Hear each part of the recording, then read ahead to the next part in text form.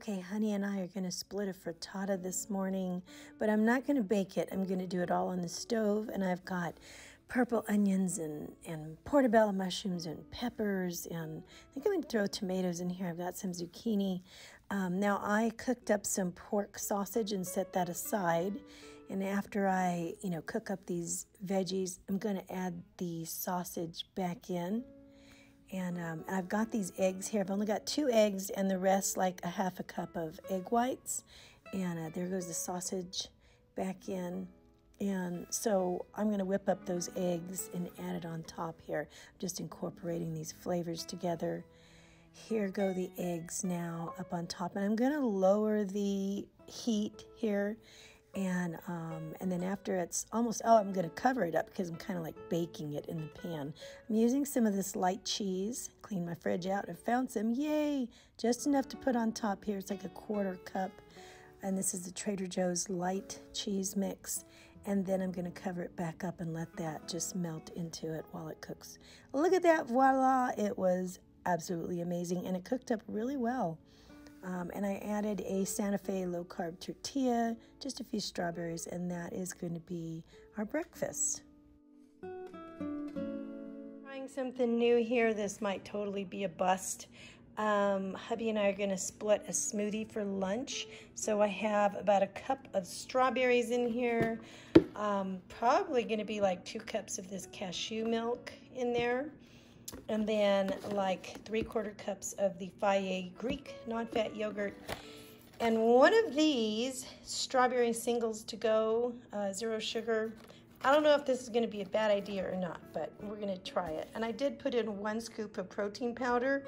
Might have been better without the protein powder, but I just, I'm gonna go for it. Let's see how it works. I'm gonna try this.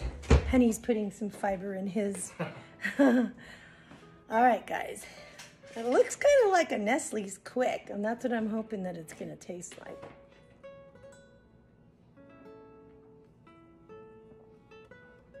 Oh, man, that's good. It does. It tastes like a Nestle's Quick strawberry. It's, if I remember correctly.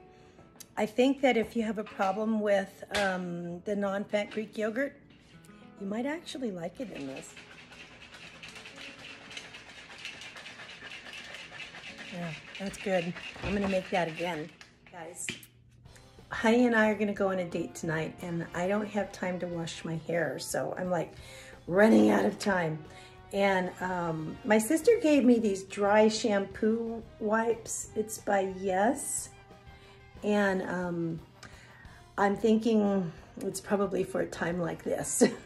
So let's see if it works. I really need to wash my hair. So I think you rub it on your scalp and it's supposed to refresh your hair. Let's see if it, I don't know what it does. Maybe it absorbs stuff. I don't know.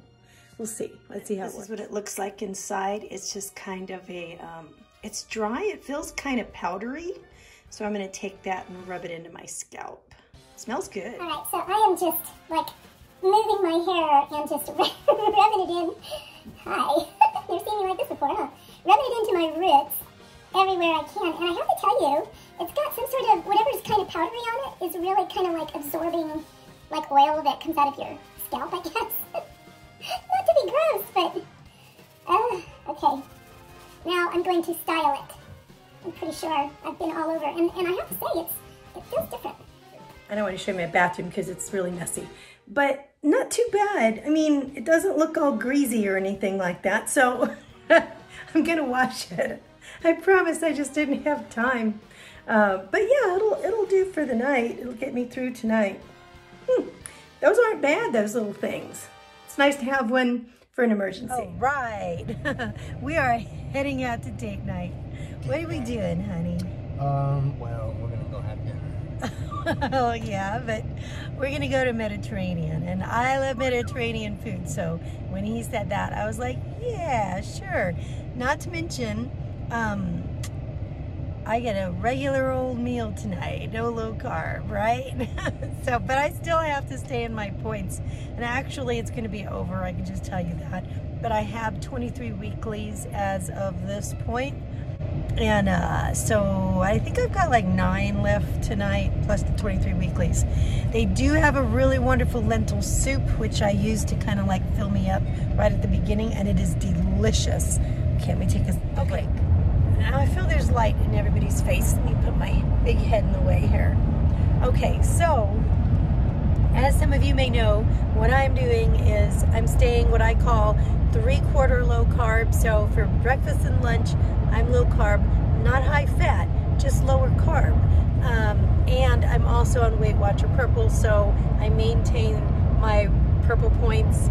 And so throughout the day, I have to stay in that realm. And you're getting your carbs from vegetables. And I'm getting my carbs from veggies, right? That's really nice.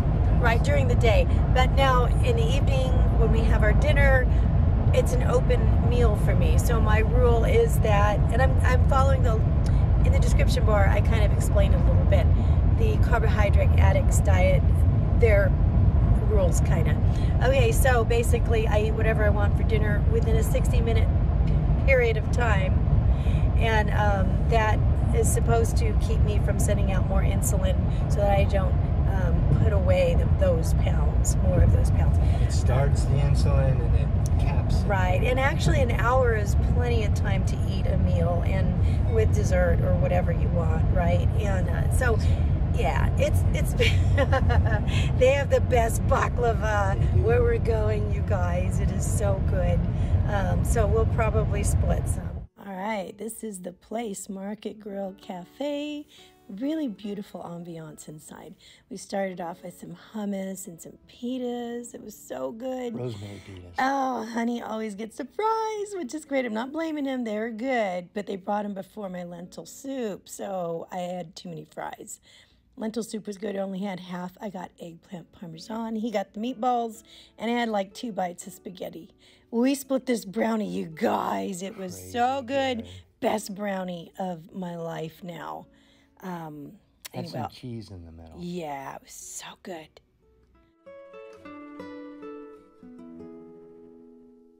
Hey everybody. Okay, so recap. Really good night last night.